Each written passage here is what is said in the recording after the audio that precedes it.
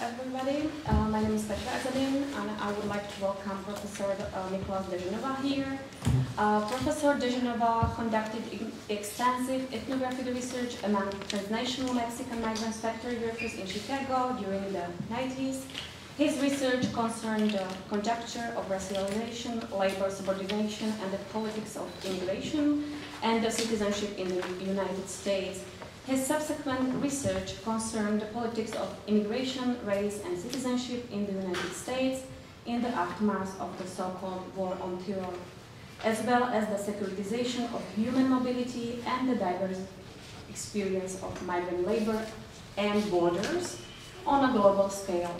More recently, he has also become interested in the intersection of migration, racialization, border struggles, and the production of urban space in the European context. He published so many books, but I'm just going to mention his new edited book, The Borders of Europe, Autonomy of Migration, Tactics of Bordering, published by Duke University Press in 2017. And Professor de Genova is a busy professor, busy scholar. He is currently completing 3 new books. 2 are academic monographs, one on the migrant metropolis and another on the European question, migration, race, and postcoloniality. And the third, Crossing the Line, a memoir of free speech during wartime, addresses the question of political urgency for a much broader public. And personally, I'm really happy to have Professor here because I'm deeply inspired in my own work with his writing. So I'd like to welcome you here. Thank you. Sit down.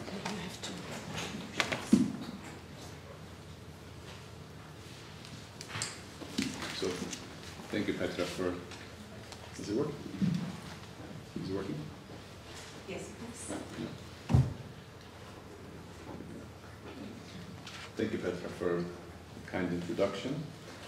Thank you to Petra and Susanna and the other organizers for making it possible for me to be here with you, and of course thank you all for coming today.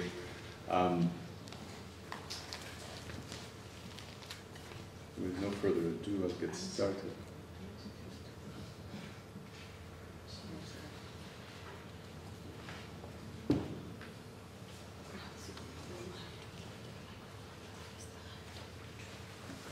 How's this?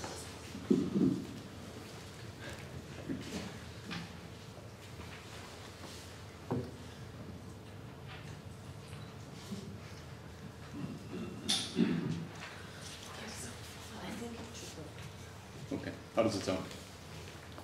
Yeah, I Okay. With no further ado. Alongside a proliferation of migrant deaths in transit, maybe before I start, I will mention that some of the images I'll show are fairly graphic, so I'll warn anyone who might be easily disturbed. Alongside a proliferation of migrant deaths in transit in border zones across the planet, the European border in the Mediterranean Sea has incontestably earned the disgraceful distinction of being the veritable epicenter of such lethal border crossings. Over the last 2 decades, these human catastrophes at sea have indisputably transformed the maritime borders of Europe into a macabre deathscape. Untold tens of thousands of refugees, migrants, and their children have been consigned to horrific, unnatural, premature deaths by shipwreck and drowning, often following protracted ordeals of hunger, thirst, exposure, and abandonment on the high seas. The most comprehensive database documenting migrant and refugee deaths during attempts to traverse the sea borders of Europe estimates the total number at more than 30,000 for the period since the late 1990s. Although such statistics are imperfect, and the records surely involve a significant undercount, that number is an average of at least 4 people who died every day for the last 20 years or so. More than 3,785 migrants were reported to have died in 2015 alone. Then mass deaths by shipwreck began to escalate again during the spring of 2016. More than 700 people are believed to have drowned in 3 shipwrecks in the Mediterranean during the last week of May 2016 alone, marking the deadliest 7 days for Europe's borders since the notorious shipwreck of April 2015, which can be understood to be a kind of starting point for what has come to be called the so-called crisis of migration or refugee movements in Europe. Unsurprisingly, 2016 finished yet again as the deadliest year on record, with 5,143 migrant and refugee deaths recorded in the Mediterranean, an average of 14 people every day. The total number of deaths for 2017 remained alarmingly high. 3,139 lost their lives last year. European border enforcement policies and practices have actively converted the Mediterranean into a grisly mass grave. Rising numbers of border deaths in the Mediterranean Sea are no mere coincidence or accident of geography, but rather a predictable result of European immigration lawmaking, as well as a systemic feature of the routine functioning of the increasing physical fortification of the maritime border and the increasing militarization of border enforcement tactics and technologies. The perfectly predictable, deadly effects of border fortification consign migrants to disappearance and death by turning border crossing itself into a death-defying obstacle course. The systematicity of this structural violence, or what we may indeed call infrastructural violence, actively converts the sea into a geography that kills. It actively converts the sea into a geography that kills. Inasmuch as the borders of Europe have also been effectively externalized across the vast expanse of the Sahara Desert. Furthermore, the European border regime has created the conditions of possibility for an escalation in border zone deaths across a vast geography that precedes these perilous sea journeys. In this light, we are challenged to critically comprehend the spectacle of border policing in relation to its brute material effects. Above all, a ghastly accumulation of dead black and brown bodies. The brute racial fact of the increasingly deadly European border regime is seldom acknowledged, because recognizing that the targets of these diverse tactics of bordering are overwhelmingly black and brown people immediately confronts us with a cruel fact of postcoloniality.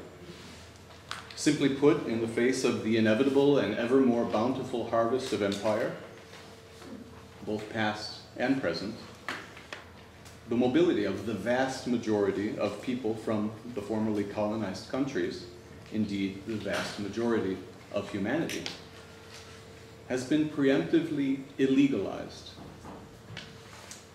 With the termination of the post-World War II era guest worker programs, post-colonial labor migration from poorer countries assumed in the 1970s what was commonly the only permissible form, that of refugees fleeing persecution and seeking asylum. Predictably, the inevitable result was an ever-increasing and more aggressive outcry against allegedly bogus or fake asylum seekers. European states generally refuse to consider asylum applications that have been lodged abroad, however, and there are ordinarily no provisions in their immigration guidelines for anyone to be given permission to travel to their countries to petition for asylum. People must arrive on European soil first as so-called illegal migrants before their petition for asylum can even be considered in most cases. Moreover, travelers from all of Africa and virtually all of Asia, as well as several Latin American and Caribbean countries, require visas for travel to any Schengen zone country for which the inordinate majority of prospective applicants can never qualify. Consequently, both labor migrants and refugees who cannot secure visas are compelled to first arrive on European territory as so-called unauthorized or illegal asylum seekers, and hence as de facto so-called illegal migrants, who only thereafter may petition for asylum. Furthermore, the European asylum system has routinely denied the great majority of petitioners formal recognition as legitimate asylum seekers, and ordinarily grants refugee status to less than 15% of applicants. Even in the extended aftermath of the Arab Spring and ongoing civil wars in Syria, Afghanistan, Iraq, and Somalia, alongside political turmoil in Eritrea, in 2012, for example, first instance refugee recognition across all EU member states was only 13.9%, with 73% of all asylum applications rejected outright. As a larger complex whole, then, the European asylum system is premised upon a comprehensive suspicion of people seeking asylum, and is effectively designed to disqualify as many applicants as possible as precisely, allegedly bogus refugees. Judging its real effects, therefore, the European asylum system is precisely not a system for granting asylum to refugees. In terms of its real effects and what it actually produces, the European asylum system operates as a regime for the production of migrant illegality. Thus, the European legal frameworks governing travel visas, migration, and asylum together with transportation carrier sanctions and the externalization of border policing, preclude literally the vast majority of humanity from any so-called legitimate access to the European Union, given that the horrendous risk of border-crossing death systematically generated by these border regimes is disproportionately inflicted upon migrants and refugees from Europe's formerly colonized countries, that vast geography formerly known as the Third World, and now more commonly rebranded as the Global South. We should be reminded here of Ruth Gilmore's poignant proposition that this sort of unequal distribution of the prospect of violence, mutilation, and death may indeed be taken as the very definition of racism. Racism, Gilmore contends, and here I quote, is the state-sanctioned or extra-legal production and exploitation of group-differentiated vulnerability to premature death. State-sanctioned or extra-legal production and exploitation of group-differentiated vulnerability to premature death. End quote. Therefore, in the face of the escalation in border deaths, we find ourselves compelled to think racially, because opposing racism requires that we notice race, that we afford it the recognition it deserves, and the subtlety that it embodies. Regarding the subtlety of race, it should be clear but deserves to be explicitly and emphatically affirmed that this proposition in no way upholds any anachronistic notion of race as a so-called natural, quasi-biological, pseudo-objective fact of genealogy. I'm not using race in any old-fashioned simplistic notion of biological inheritance. The pernicious power of racial distinction operates precisely through the naturalization of social inequalities, constructing them as putatively natural, phenotypic, anatomical, physiological, so-called biological differences derived from common kinship and shared ancestry. But race is not a fact of nature. Race is not a fact of nature. It is a sociopolitical fact of domination. Indeed, race is the naturalized effect of a regime of domination orchestrated according to racialized distinctions and categories, which are themselves sociopolitical contrivances, sociopolitical inventions.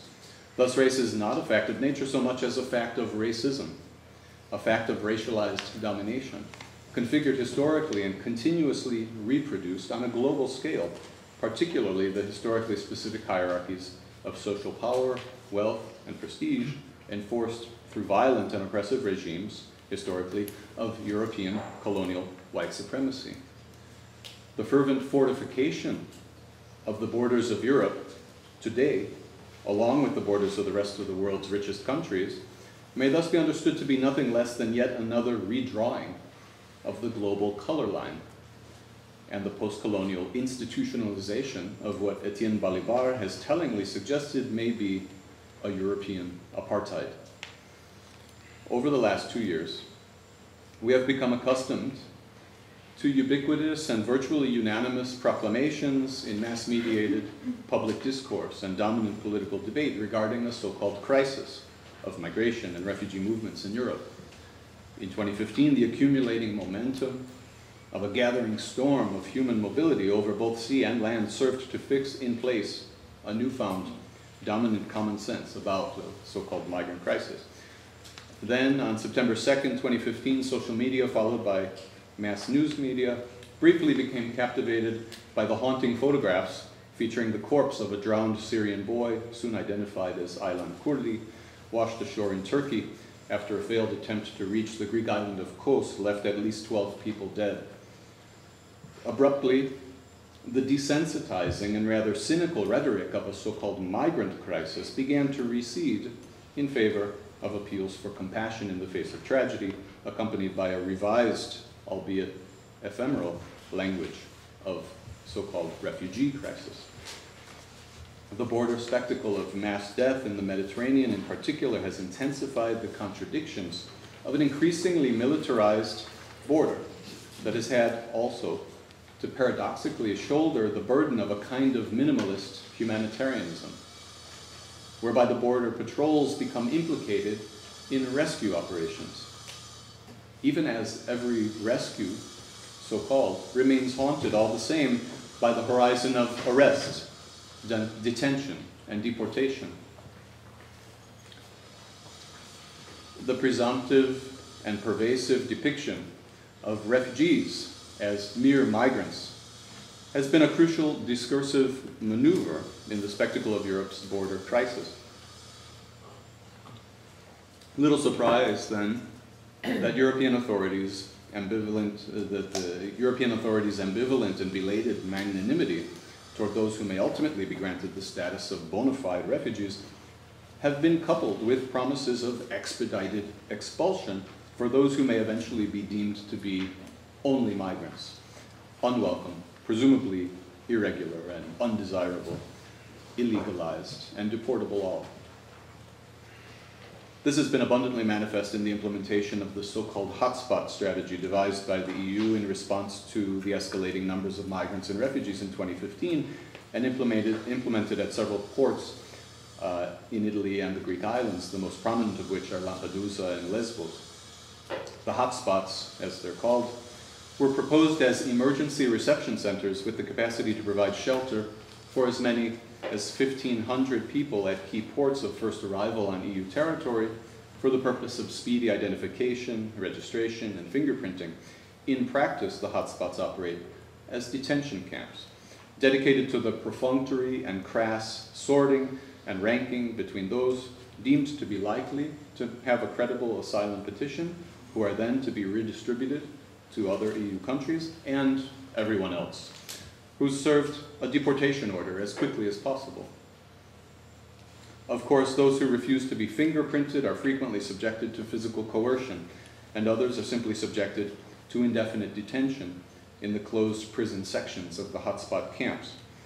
Moreover, the identification of those presumed to be likely to have a credible asylum claim has often been reserved for those from countries with a higher than 75% asylum acceptance rate, namely Syria, Iraq, and Eritrea.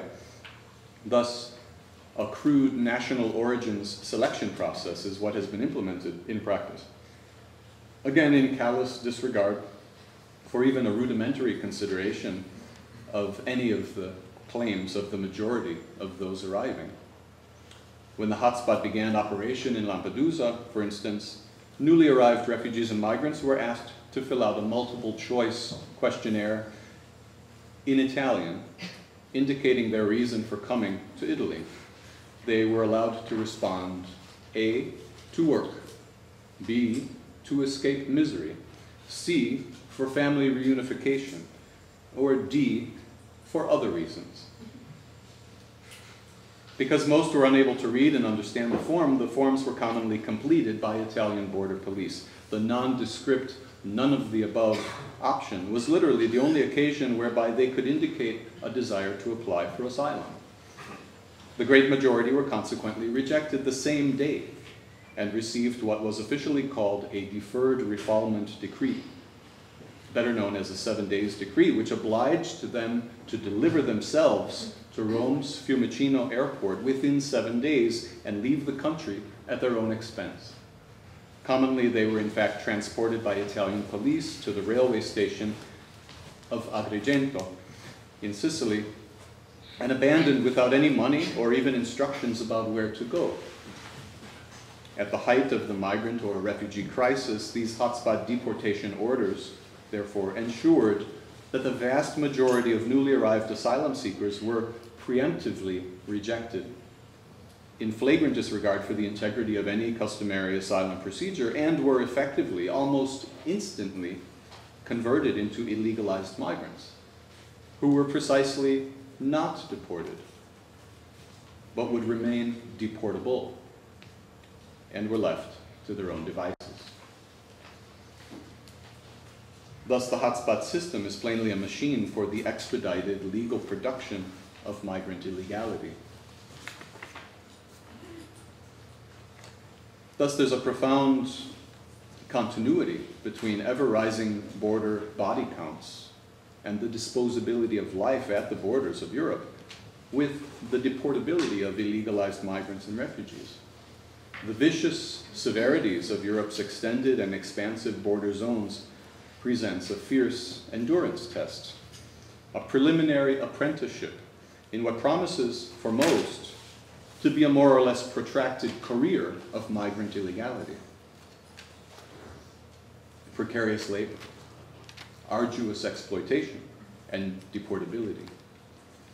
Nonetheless, migrants' needs, desires, and aspirations always supersede this death-defying obstacle course, albeit at times at the cost of their lives. Migrants' needs, desires, and aspirations always supersede this death-defying obstacle course, even when they have to die trying to get across. The militarization and ostensible fortification of borders, as a result, proved to be much more reliable for enacting a strategy of capture than for functioning as mere technologies of exclusion. Once migrants have successfully navigated their ways across such borders, the onerous risks and costs of departing and later attempting to cross yet again become inordinately prohibitive. It is virtually unthinkable for anyone who's made this crossing to contemplate leaving and crossing again. And so the militarization of the borders present a kind of spectacle of exclusion, but also functions as a strategy of capture. Rather than keeping illegalized migrants out, the militarization of the border simply tends to trap the great majority of those who succeed to get across, now caught indefinitely inside the space of Europe, as a very prized kind of highly vulnerable migrant labor. The ceaseless fortification of the borders of Europe presents the epitome of what I've depicted as a spectacle of exclusion that mystifies its own obscene secret, the permanent, subordinate inclusion of illegalized, non-European, non-white migration. Such gruesome and deadly spectacles of border enforcement conceal the fact that even those migratory movements, which are officially prohibited, branded as illegal, and supposed to be absolutely unwanted and rejected, are in fact, objectively speaking, to various extents, welcomed by prospective employers as a highly prized variety of labor power.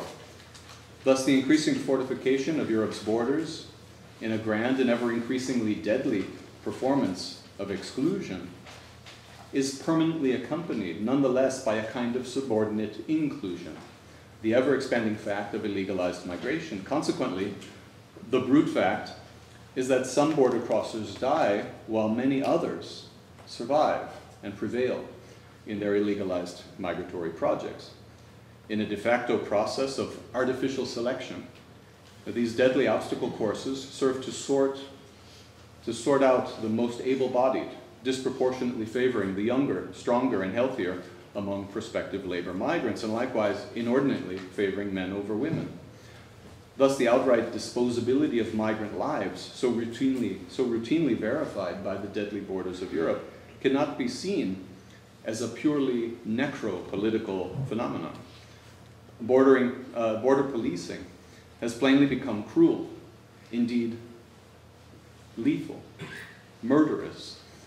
But it is not about cruelty pure and simple, and not exclusively about producing the conditions of possibility for mass death. The blunt truth is that some migrants must die, which is to say, some are made to die. Indeed, some are killed outright, but many more are made to die. But while some migrants must die, most survive as illegalized migrants who may proceed from this deadly endurance test to continue their lifelong careers as precarious, disposable, ever deportable workers. The largely anonymous black and brown bodies that populate Europe's border zones, as often unidentified and unidentifiable corpses, must therefore be apprehensible as specifically non-European, non-white migrant lives. We are confronted, therefore, not only with a border that produces migrant and refugee deaths, but one that contributes systematically to the production of non-white lives as disposable. The deadly border does not only kill, but also plays a productive role. Its power is productive, crucial for the continuous production and reproduction of migrant lives as disposable, deportable labor power. Hence, we begin to see not only the cruel extremities of European border control as a regulatory regime, but also the regularities that it truly produces. Foremost among them, the very so-called irregularity, the so-called illegality of so-called illegal migrants. If we're prepared to contemplate the significance of these migrant and refugee lives, however, why does it remain so difficult in Europe to acknowledge the blunt racial materiality of these lives? With the European coastlines littered with dead black and brown bodies, in light of the racial materiality of the unrelenting conversion of European borders into a ghoulish deathscape, it is little surprise that one mode of critical response has been to invoke an analogy with the premier slogan of contemporary African-American civil rights struggles in the United States, Black Lives Matter, by insisting in the European context that migrant lives matter. Of course, it is an outrageous fact that the proposition that Black Lives Matter remains controversial in the United States. And analogously, objective realities command that we admit that the proposition that migrant lives matter remains fundamentally in dispute in Europe. As I've been hoping to demonstrate, a European border regime that systematically generates and multiplies the conditions of possibility for mass migrant deaths compels us to reckon with the brute fact that the lives of migrants and refugees required to arrive on European soil by so-called irregular, illegalized means have been systematically exposed to lethal risks. But if migrant lives do arguably matter in Europe, why is it so persistently and perniciously difficult to recognize them as black and brown lives? Why and how exactly has Europe so deftly managed to convert the precarious lives and bodies of migrants and refugees, disproportionately racialized as non-white, into overtly de-racialized so-called migrant lives? And if objective circumstances conspire to ensure that these lives truly do not matter, that these migrant lives are rendered utterly disposable, does it not seem plausible, if not probable, that race has something to do with it? These linkages have long been made in the struggles of people of color across Europe. Those who are so commonly and casually depicted as migrant or still more revealingly, those who are perennially euphemized as being, quote unquote, of migrant background. These linkages have also been made, although perhaps less consistently, by many of the allied anti-racist solidarity movements. We've witnessed, for instance, the emergence in Britain of a fledgling but spirited Black Lives Matter movement explicitly dedicated to an anti-racist internationalist solidarity with the struggles against racist police brutality and murder in the United States, as well as elaborating a global analysis that links systemic racial oppression in the United States with racist policing and state violence in Britain. Still more pertinent for present purposes are efforts by the same British movement to directly define anti-racist struggles in Britain as involving not only racism and racist police brutality against Black British citizens, but also several wider questions concerning the politics of migration. Mass migrant deaths during the perilous crossing of the Mediterranean, abuses perpetrated during migrant detention, incarceration, and deportation, state-sanctioned Islamophobia through putative anti-terrorist programs, and the escalation of anti-immigrant hate crimes. All of these are explicit as concerns of the Black Lives Matter movement in Britain. Marking the 5th anniversary of the London police murder on the 4th of August 2011 of an unarmed Black British man, Mark Duggan, which prompted riots across Greater London and numerous other English cities, the Black Lives Matter movement staged protests on the 5th of August 2016 in London, Birmingham, Manchester, and Nottingham. Notably, access roads to London Heathrow and Birmingham airports were specifically targeted for civil disobedience because of their association with the detention and deportation of migrants, including the death under restraint of Angolan deportee Jimmy Mubenga in October 2010. A similarly salutary development directly inspired by the struggles in the United States is evidenced by the emergence of Berlin's "Ferguson is Everywhere" campaign to denounce the killing of people of color by German police and indeed across Europe.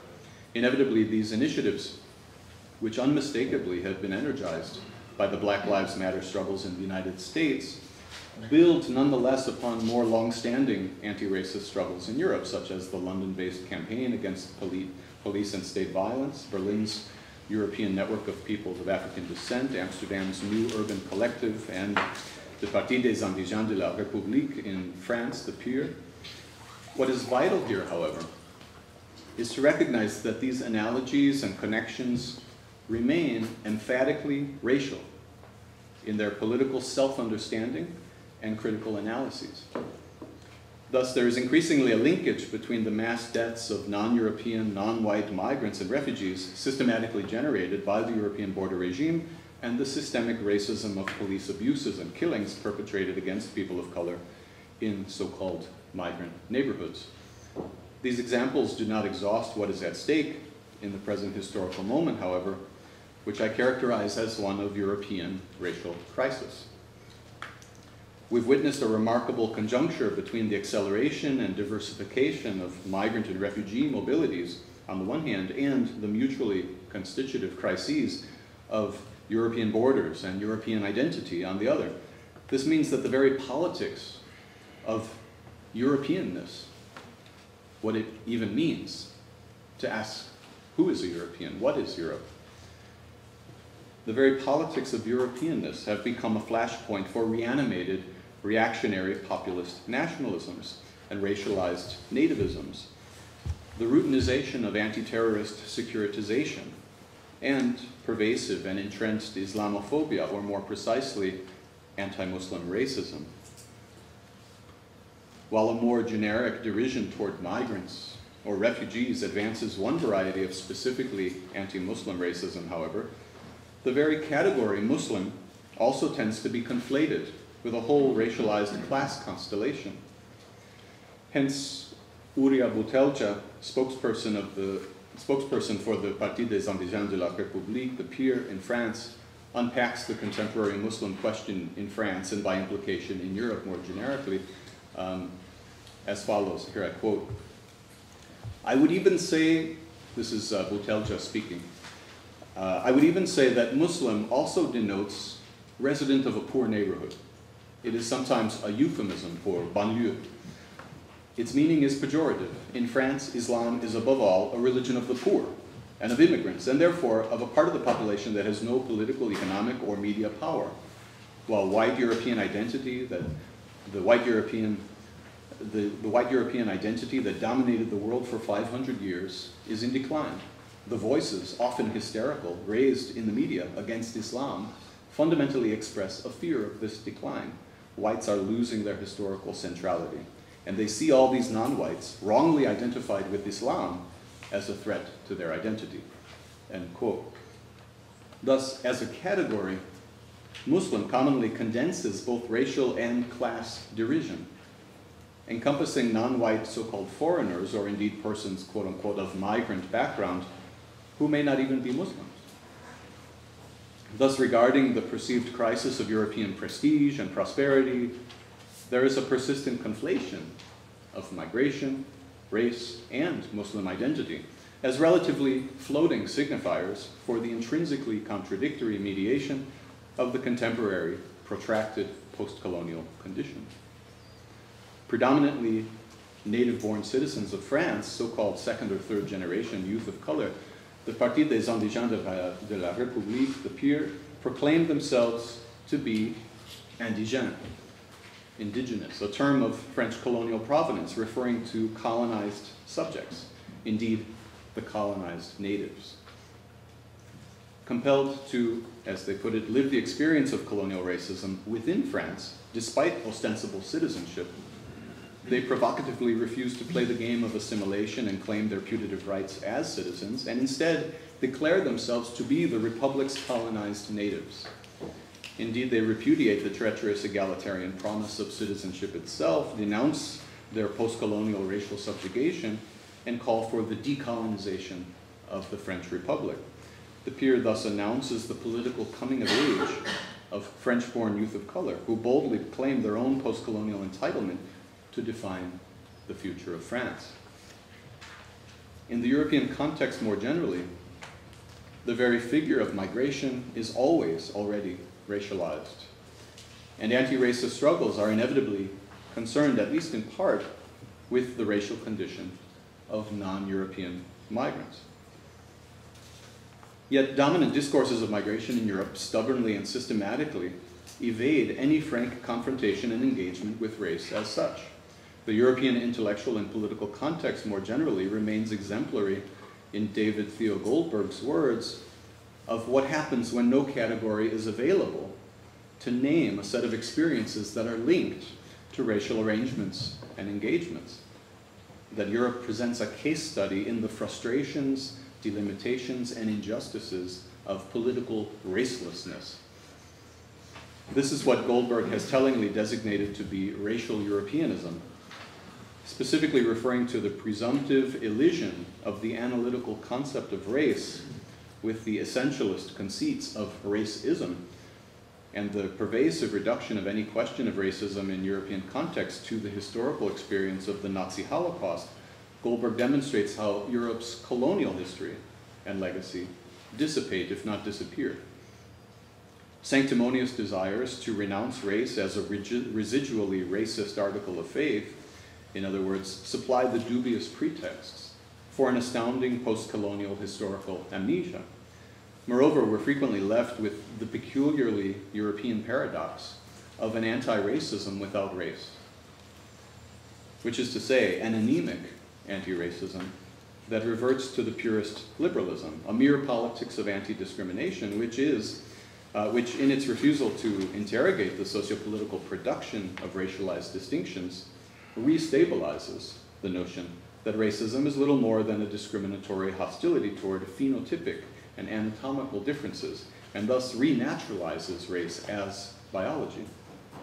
Banishing race as a critical analytical category, in other words, risks forsaking any adequate account of the distinctly European colonial legacies that literally produce race